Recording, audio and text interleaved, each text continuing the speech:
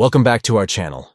Today we're diving into how to delete all call history on the WhatsApp desktop app after the recent update.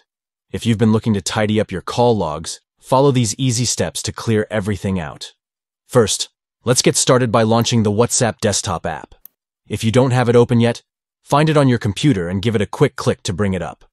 Once you've got the app open, take a look at the left sidebar. You'll see several icons there. Click on the calls icon. This will take you to your call history, where you can see all your recent calls. Now, here's how you can delete your call history. Find the call that you want to remove. Simply right-click on the call entry and a small menu will pop up. From this menu, select the option that says Delete. Just like that, the call will be removed from your history. If you want to delete more calls, just repeat that same process. Right-click on each call entry you want to remove and select Delete again and again.